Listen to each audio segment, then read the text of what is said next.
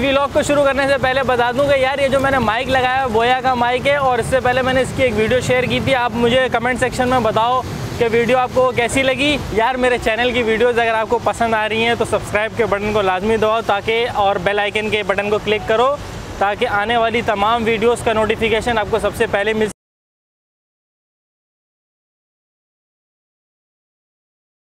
Hello guys, एक नए vlog के साथ आपका मेज़बान मोहम्मद उबीन आप सबको खुशामदीद कहता है। आज जिस जगह पे मैं मौजूद हूँ वो मेन शाहरा फैसल नर्सरी पे है। इसका नाम है पाकिस्तान फ्रूट चाट।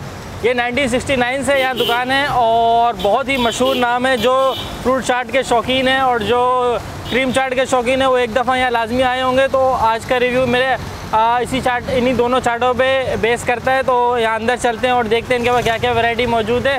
तो चलो शुरू करते हैं। चलें।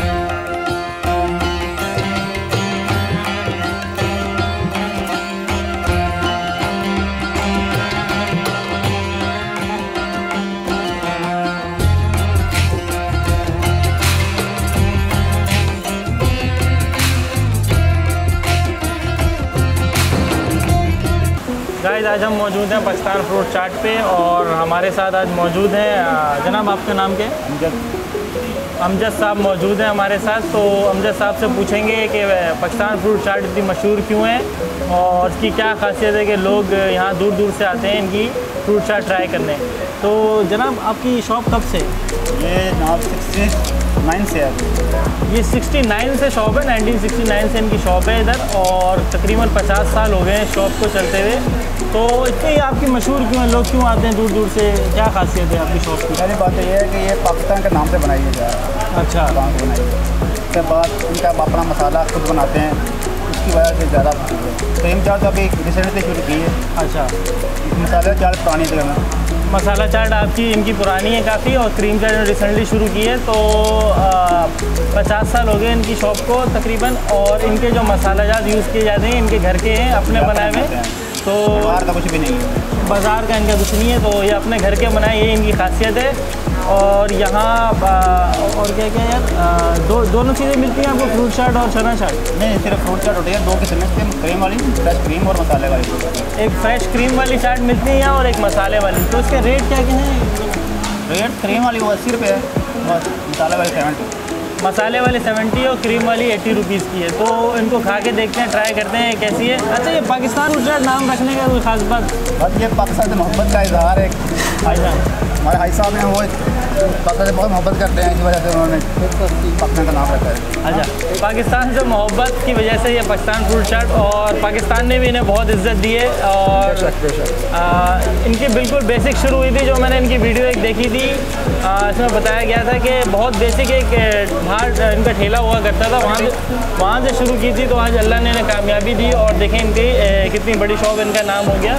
और ये कहाँ से बिल्कुल बेसिक आई थिंक शुरू हुई थी? ये कोई छोटी जगह से शुरू की थी आपने? वो सामने एक बैंक होता था, बैंक के कोने में ठेला लगाते थे पहले। ये अल्लाह ने सुन ली और दुकान दे दी। देखें, इनकी कामयाबी का राज यही है कि इनके अपने मसाले और इनकी मेहनत, इसकी वजह से आज ये इस मुकाम पर पहुँचे। तो और इनकी ट्राई करते हैं, दोनों चाट लेते हैं, उनकी ट्राई करते हैं और आपको बताते हैं कि इनका टेस्ट कैसा है। मसाला चाट दोनों के डिफरेंट प्राइसेस हैं, एक 70 रुपीज़ की है और एक 80 रुपीज़ की है। और इसमें जो इंग्रेडिएंट्स डाले जाते हैं वो है आपके केला डाला जाता है, पपीता डाला जाता है, अंगूर डाला जाता है, गरमा डाला जाता है। और जो गरमा है वो क्रीम चाट में नहीं डाला जाता है क्योंकि वो पानी छोड़ देता है।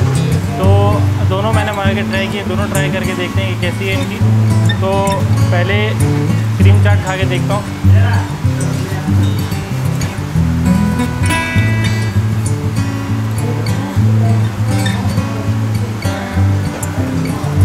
कातिल बनाई है इन्होंने यार, कोई कातिल बनाई है, बहुत ही टेस्टी है। ये जो क्रीम इन्होंने यूज़ की है भी बहुत फ्रेश है, और केले और अंगूर का मिक्सचर इसके साथ जो बनाया है काफ़ी टेस्टी लग रहा है। और ये जो मसाले यूज़ करे जाते हैं, जैसे मैंने आपको पहले ही बताया कि मसाले के घर के, तो मसालों का टेस्ट अपना है, बहुत टेस्टी है, बहुत टेस्टी।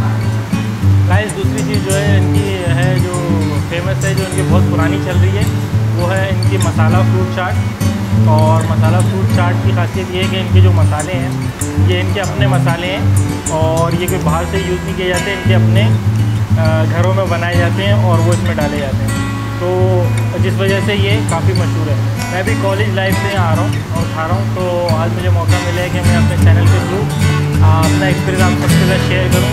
तो ये खा के देखता हूँ और शायद बताता हूँ आपको इसका टेस्ट कैसा है। तो केले और कुछ अंगूर और गर्मा सब लेके ट्राई करके देखता हूँ।